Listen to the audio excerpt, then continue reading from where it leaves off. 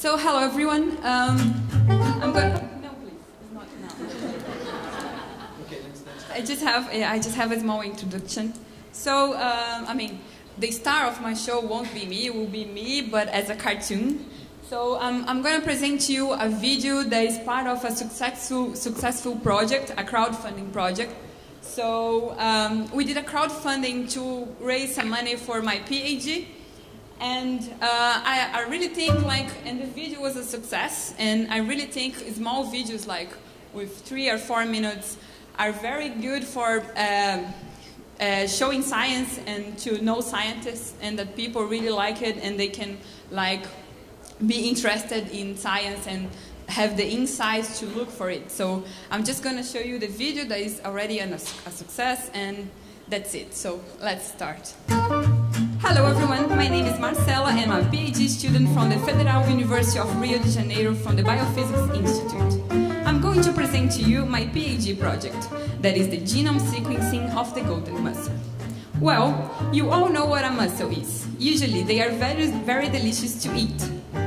But this one I work with, there is around 1 centimeter in size we cannot eat, and it's causing lots of troubles. It came from China in ballast water, the water that is used to ballast ships when they are empty. It arrived in Argentina in 1991 and rapidly spread through South American continental waters. By 2001, it was spread from La Plata to the Paraná River. Today, it's already present at the Pantanal wetlands. This research takes part in a bigger project to avoid golden mussel reaching Amazonian waters.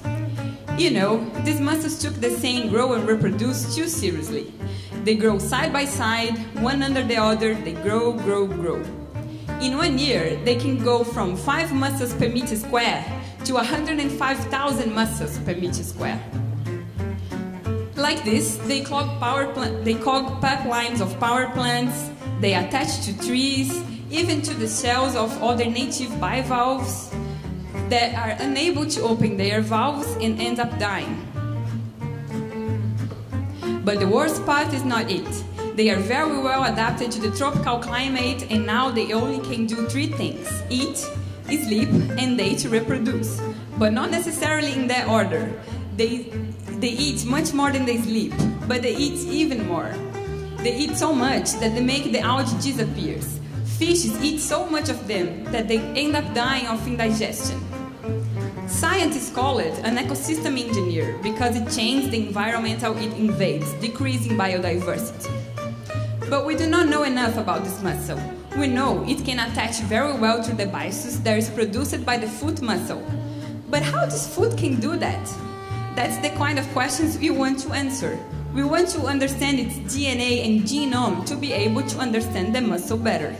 But you know, this kind of research is very expensive. And that is why we need your help. Our lab has already sequenced a transcriptome for the golden mussel, and now we want to do the entire genome. But how it would benefit you? Beyond gaining our infinite love and the relief of saving Amazon from this plague, we are going to name after you the genes and proteins found out by this research. For instance, my name is Marcela Uliano. If I find out an amazing protein, it would be named Ulianina. The better your help, the better the way you have a protein or a super enzyme named after you. Geek stuff, right? But imagine a Juanese. I think it's amazing. At Catarse, if we do not get the 4,000 bucks we are asking for, we don't get anything. So please invite your friends and help us to sequence this genome. If you have any problems, please contact us. We'll be very happy to hear from you. And also, we'll be very happy to explain to you a little bit better about our scientific world. Thanks a lot. That's it, thanks.